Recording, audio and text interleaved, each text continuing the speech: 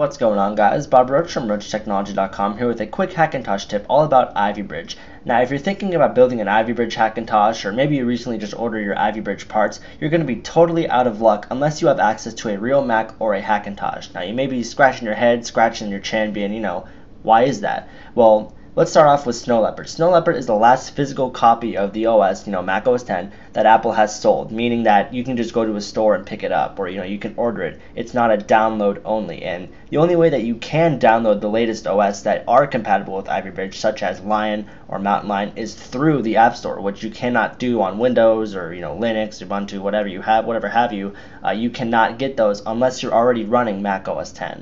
Now, if you have a friend that has a Mac or maybe even a Hackintosh, then you can just access the App Store through there, and that's where you can get your Mountain Lion, create your Unibeast drive, and you'll be on your way. So before today, that's what the situation was. If you had an Ivy Bridge system, it was a salute and a good luck, because unless you had access to an existing OS X installation, you could very likely not get your system up and running. Now, I'm very pleasantly pleased to tell you guys that Tony Mac has come out with a solution for this today, and it's called iBoot Ivy Bridge. Now, in case you guys don't know, the first version of iBoot was back in the days of good old Snow Leopard before Lion was even out, and this is how we were able to boot that retailed Snow Leopard DVD on our PC and actually get the installation up and running and installed. But like I said, since iBoot and really Snow Leopard altogether did not support Ivy Bridge, this method simply would not work.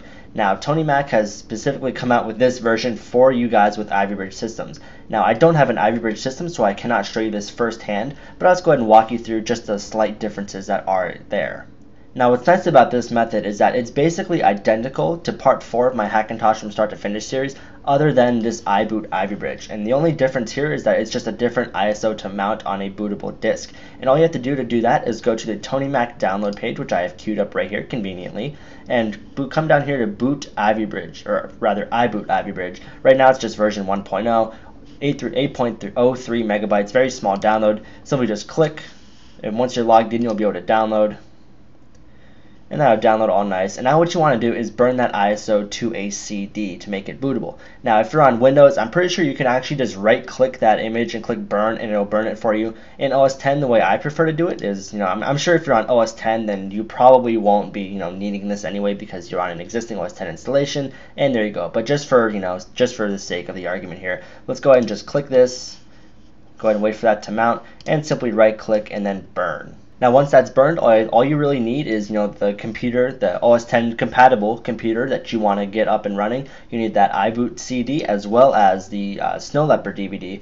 Then all you want to do is click the annotation you see right now, and that will actually take you to part 4, and simply just watch and learn from that video, and you will be all set. Now, once you're on Snow Leopard, all you have to do is simply download the combo update. I would recommend 10.6.6 because a lot of things changed in 10.6.8. That's where the first Sandy Bridge CPU support came in, and things just got kind of weird. So just for the sake of this method, I would just go with 10.6.6. Go ahead and update your Hackintosh to that, get it booting, and then once you have access to the App Store, simply just log in with your Apple ID, download Mountain Lion, and then follow the video you see on the screen right now. That's my Hackintosh from start to finish installing Mountain Lion video, and from there you'll have a bootable Unibeast drive, and you'll be all set with Mountain Lion. Now, I know a lot of you guys are going to be asking, dude, where do I get Mountain Lion? I've been searching on Amazon, I've been searching everywhere I can, and I cannot find it for less than like $75 to $100, even though that Apple sold it for $30. Well, the good news is that off the books, Apple still does sell Snow Leopard, but you do have to call them. It's not something that you can do online, at least I don't believe,